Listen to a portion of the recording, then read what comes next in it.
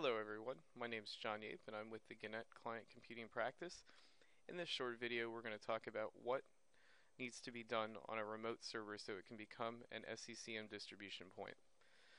The first thing I need to do is I need to connect to the server that's going to become the distribution point in the SCCM 2012 environment. I'm going to connect from a server that has the ability to reach that remote server. In this case, this example will use server 2012 R2 from both the jump station as well as the remote server. I'm going to go ahead and click on Start.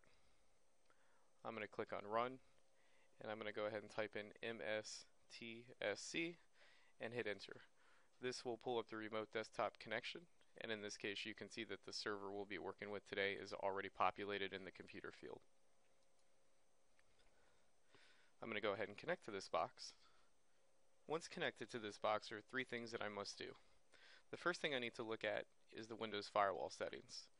Again, if you're working with Server 2012 R2, you can right click on the Start button and you can get to the control panel. Your control panel might look slightly different. You can either navigate via the icons, the category view, or the small icons view. In this case, I'm going to go ahead and click on Windows Firewall, and this will also look very similar in Server 2008. And in this case, you can see that the firewall is turned off.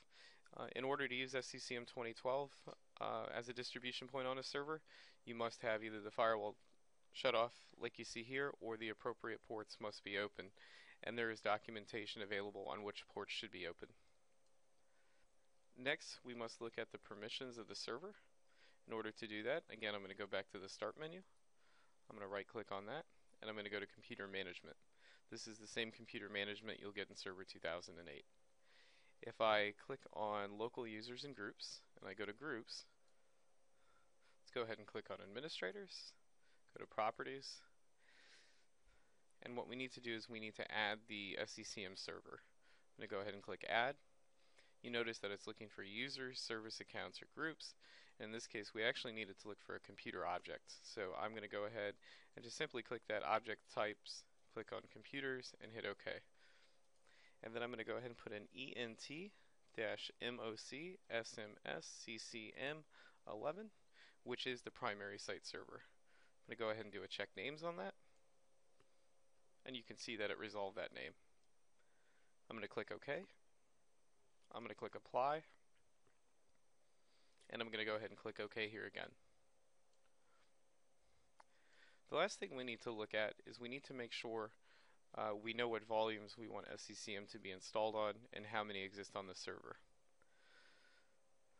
By looking at the computer, we can see that this server has a C drive and an E drive. By default, SCCM will go to the largest volume with the most available free space. In this case, it would be the E drive. We don't want SCCM to put any data on the C drive, and in your case, you might have other volumes you don't want SCCM to write data to either. We can't create a file on Server 2012 R2 right at the root of C. We actually have to create it outside of that and then drag it in.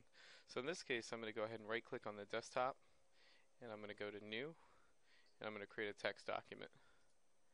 I'm going to open this text document. I'm going to do a file, save as, and I'm going to name this no underscore SMS underscore on underscore drive .sms. I'm going to change that type to all files so it takes the .sms extension. I'm going to go ahead and hit save, and now I have a no SMS on drive file. I'm going to go ahead and open my C drive. I'm going to go ahead and drag that over. It's going to challenge me on the permissions. I'm going to hit continue, and now that you'll see we have a no SMS on drive.sms. You'll need to repeat this action for each volume you do not want SCCM to be installed on. Once you've completed that, those are the only steps that we need to take on the remote distribution point. Many of you might remember the need to set up IIS and do a lot of configurations. In SCCM 2012, that's no longer required. When we actually build out the distribution point, those options are already provided to us, and SCCM will configure IIS for us. Thank you for watching this video.